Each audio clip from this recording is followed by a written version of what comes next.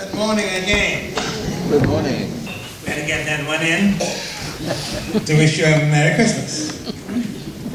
And believe it or not, today is really the culmination of our celebration.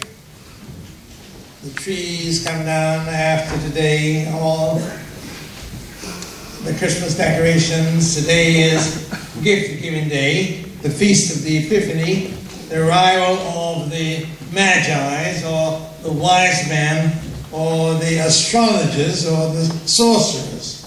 Whatever you choose to call them, this is the day they showed up and gave their gift. But this morning, I just want to leave you with a thought. There are some visitors, and you're going to hear who these visitors are shortly. And let me say to all of you, welcome to our service.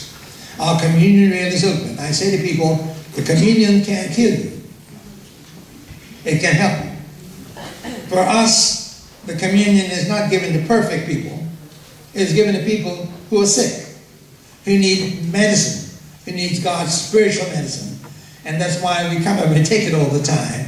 Not because we're perfect, but because we realize it is one way of remaining in our spiritual health.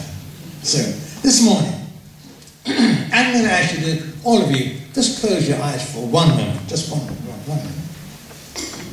Close your eyes. And I'm going to ask you to look into your mind's eye and see the image of yourself. What do you see in that image of your own mind about you and who you are? Do you see beauty or ugliness? Do you see strength or weakness? Do you see peace or turmoil? What do you see? You may now open your eyes. My reason for doing that is this is the first Sunday in the year. And I'm hoping, as I said on New Year's night, that we're not going to carry the baggage of 12 into the new year of 13. If it is negative, if what you saw in your life was negative, drop it. If you saw weakness and you didn't see strength in yourself, banish the weakness. Claim the strength. If you saw fear and not faith, get rid of your fear. Grab a hold of your faith. If you saw ugliness and you didn't see the beauty, put aside the ugliness. It doesn't belong. Not in your head, not in your mind, not in your world. See the beauty. Why am I asking you to do this? Because I want you to begin to see yourself just not as some little person who lives in some little home in a little place called Bermuda with all its confusion. But beyond that, to see yourself as an important person created by God with your own mode. Nobody like you elsewhere cannot be matched. And that God's finger had something to do with your creation. You, designer, not duplicated, never ever will be duplicated. And God did that with his own hands. And God took his breath and breathed it into you, clay, and said, now live. That God made you a part of the earth. This dust that flies throughout the universe, so that while you may have been born here and you live here, you cannot be stationed here. That you're a child of the universe and you have a right to be here. You have a right. Because God called you and gave you the right to be here. I want to see yourself in a big way. And put aside the little, tiny little complaints and frustrations and all that little crappy stuff. Get rid of it. It holds you back.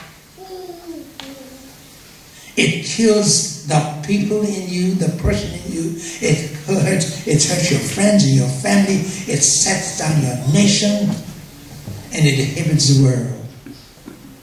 I want to see yourself as a part of a movement that started way back when, and there's a continuing history of people who are struggling for freedom, for righteousness, for justice, and for peace. I want to see yourself a part of that. I want you to be able to go back and say, long before all this talk about where we came from, long before all that, down through the annals of history, we as a people had our place, had our churches, had our universities, had our mathematics, had our philosophy, had our theology. We had it. And we were then ordained to carry through the world. That anybody who would come into our presence would have to live with it and learn from us. I want to see yourself a part of that. I want to see yourself as understanding that what happened to Bermuda, that we now have our freedom, didn't just happen here. It had its annals long before the people left Egypt when they were crying. And God said, Moses, go down to Egypt and free those people. And I'm going to send them throughout the universe. Because only those who are free can help to free others. I want you to understand that what happened to the little girl in the Middle East that was shot. And they said they thought they killed her. And God's will was not for her to die, but for her to live. And even though she must take more construction of her face and her brain, that she could leave a hospital and wave and say, I'm not dead. You'll hear from me yet. I'm just a child. I want you to understand that when the angels went to Elizabeth and said to Elizabeth, God has chosen you to bear a messenger, another messenger, like Moses. I want you to bear John. And went to Mary and said, and I want you to bear John's cousin, Jesus. And I have special things for them to do. That is a continuation of what happened way back when, coming to fulfillment now. And you know what? The Herods of the world will never stop it. He was smart. Our wise man, I heard you looking for this little boy down in his heart. He's a challenge to me. He's talking about justice and righteousness and fair play. I can have that.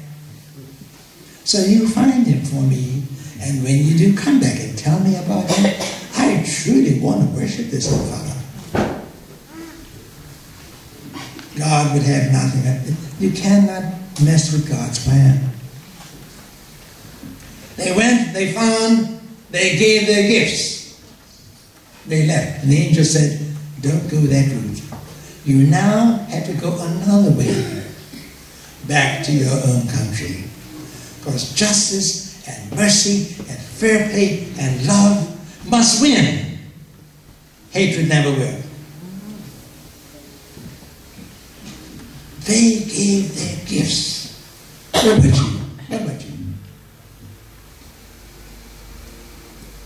They say your gifts are not your own. You have gifts. Everybody in this room under the sound of my voice has a gift to give to our Lord today. Everybody. Young boy, young girl, seniors, in between. We have our gifts to give. What are we going to give him? What are we going to give him? The 3 wise men went in and they gave 3 gifts. What were they? You begin. That was their gift. You know how long it took them to get to him? To give their gift? Do you know how many times they were discouraged about going there? How many cold nights? How many hot days? How many unpleasant rides across the desert? Do you know how long it took them? It didn't do it overnight.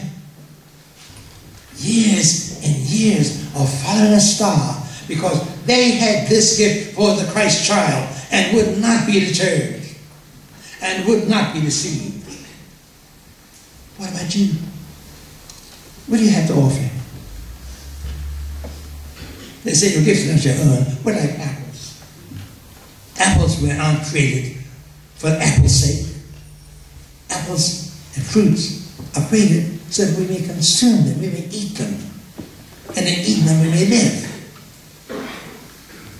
Our gifts are not our own. How dare you take your special gift that God gave you and sort of lock it up and say, I'm not sharing it with nobody. How dare you? You don't lose it, you don't use it, you lose it. And what has happened to many of us is those of us who have voices don't use them, so we lose them. And those of us who have the ability to speak and encourage people don't use it, so we become nags. And those of us who know how to cheer up people and don't try to cheer people up become sad and weighty and heavy. What are your gifts, my friends? What do you bring? I conclude with this love story. I told you before. You may have forgotten it. That is the little African boy. His teacher from England was going back, and he wanted to give her a very special gift. And so he presented her with a shell. This lovely, unique shell. She accepted it from him and thanked him for it. Then she realized that this shell didn't come from the bay nearby. This shell came from quite a distance, at least 50 miles away. So she said to him, I want to thank you for this gift, a lovely little gift. She said, but you didn't get this here, did you? He said, no. She said, you got this 50 miles away from here. He said, yes, I did. She said, such a long, long journey. Such a long, long journey. And the little African boy said to her, teacher, the long journey is a part of my gift to you. I'm not asking you to make a long journey, friends. I'm asking you to make a quick journey, a short journey. I'm asking you to give your gift to Christ. What is it you're going to give this year? 2013. What are you going to give? We came to church every Sunday and try to sit through an Anglican hymn service and sing Anglican hymns and get bored. And then this year, and you're no better off than last year. It seems to me this year, because you're a child of the universe and you want to be connected with what's going on in the world, you would have your own gift to give and simply say, as of this moment, on this first Sunday of the year, this is what I'm going to do for my Lord. Do it for your church, do it for your community, do it for the children in our community, but I'm going to do it to make the world a little better place. And I know it's going to cost me something. It may be time, effort, some of myself. But if those men can travel that far to give their gift, I'm not asked to go that far. I can give my own gift. The gift that we give, long journey or short journey, is our gift to the Lord. They brought their gifts, my friends. What gift will you offer today, this day, to our Lord on the first Sunday in 2013? In the name of the Father, and of the Son, and of the Holy Ghost. Amen.